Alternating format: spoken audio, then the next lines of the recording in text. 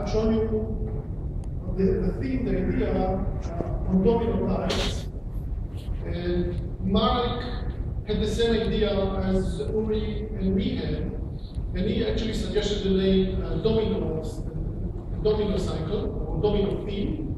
Of course, it's cyclical, so it's domino cycle. And moreover, his problem showed a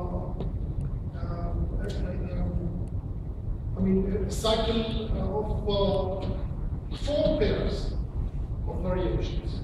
So let's follow this problem. It's a bit more complex. This is the key.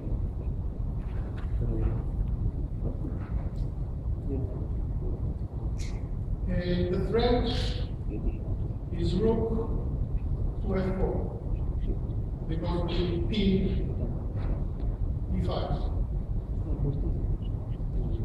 Okay. Now let's go for the defenses. So, first pair of defenses is simply capture of the rook.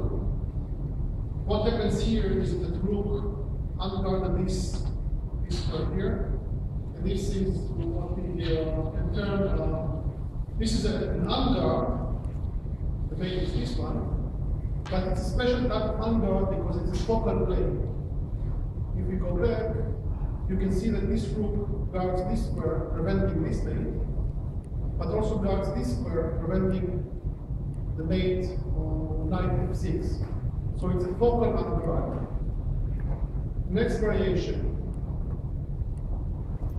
Same defensive effect. And now line opening, and the queen mates on d3.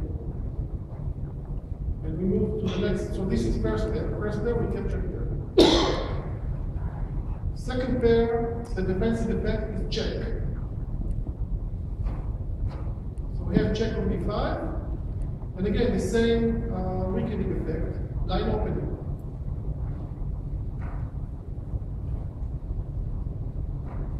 And next, check on d3. And now this allows activation of the button. So this is the weakening effect. So this is the second pair. Third pair, bishop to d4. And this is, we are cutting the line of this bishop. So unguard of e3. And this is the mate. Again, we activate the button.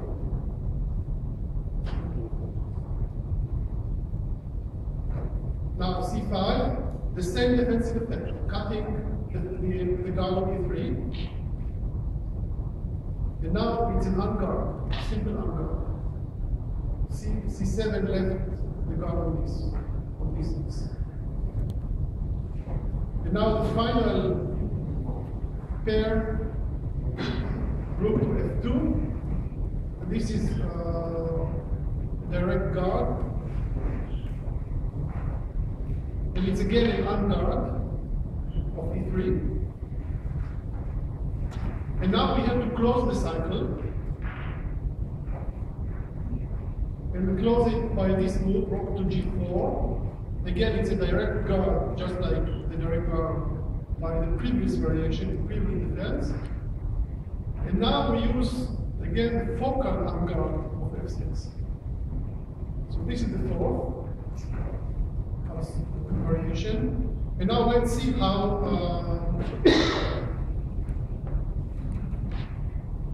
this looks on the domino types.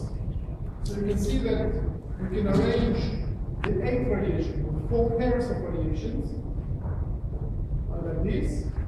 So we have the defensive effects on the left side, and the weakening effects, in the way which allows white to be made on the right side, on the white side. So you can see how this is arranged and how it is cyclical. And graphically, this is the first pair, these two. Second pair. third pair, and now fourth pair, and you can see how these two are reconnected. So the fourth pair connects with the first pair, closing the cycle. So this is cyclical domino.